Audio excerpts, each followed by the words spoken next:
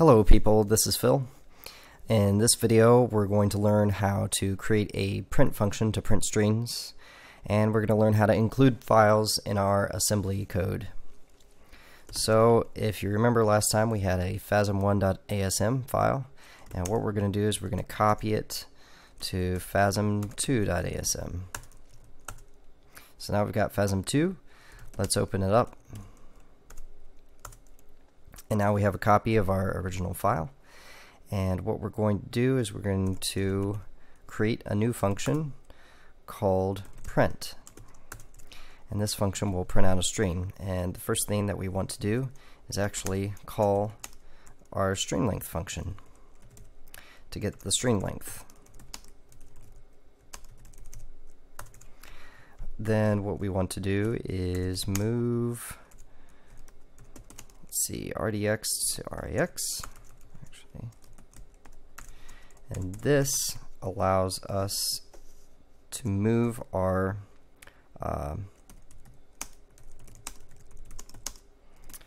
string length to RDX. Then we want to move RSI or RDI to RSI.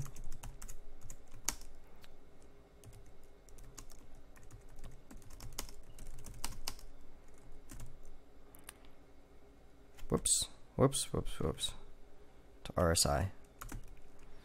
There we go.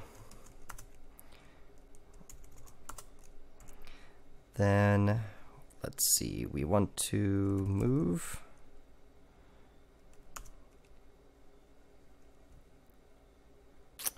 we want to move RDI, 1 into RDI.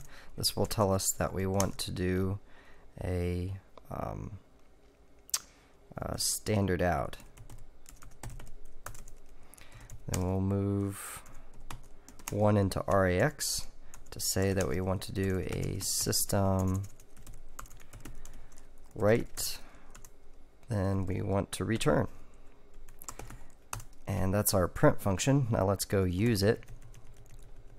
What we'll do is we'll remove string length. Actually, we don't need any of this anymore. Oh, actually, I forgot. We need a syscall, so that way we actually print the string. Then let's use our new function. We'll call print.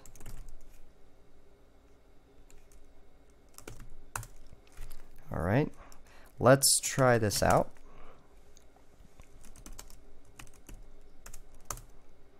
Okay. Alright, it seemed to print out our string. Let's try another string, just for the heck of it. Let's create another string. We'll do message2. We'll declare some bytes, and we'll go, this is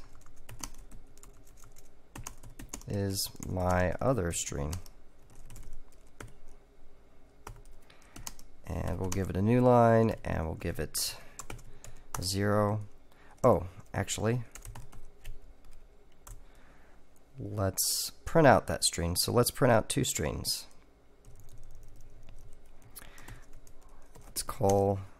Let's load the effective address into RDI of our message2.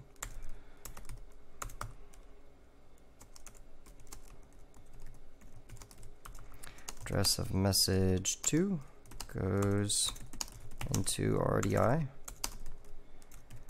Then we'll call our print function. And we have to compile it, then run it, and it prints out both our strings. So now if we look at our program, we see that as we add these functions, it's going to get pretty long. And what we would like to do is write all our functions, or separate our functions out into different files that make sense, and then include them in this file, so that way we can keep our main function nice and short. So what we're going to do is we're going to include a file on our system. And so the first thing that we're going to do is count these lines. So we've got 43.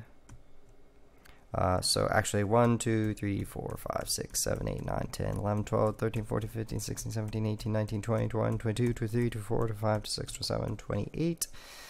So we want to get the last 28 lines. So we'll do tail, 28 lines, and we'll get it a Fasm 2. And what we'll do is pipe those lines into io.include. So that'll give us a new io.inc. And that's our new io.inc file. And what we'll do here is delete these bottom lines since we don't need them.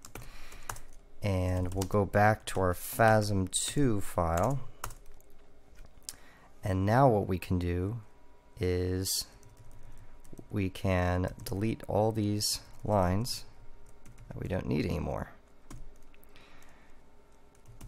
Then at the top we'll include our io.inc file. Actually, I think we include it as a string.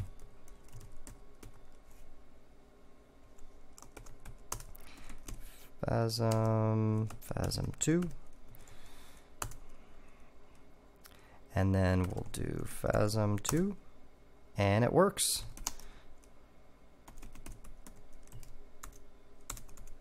And so that was pretty easy. So we learned how to include a file, so now we can separate our functions out into different files that make sense, and we also know how to create a print function. Pretty neat. Thanks for watching, guys. Till next time.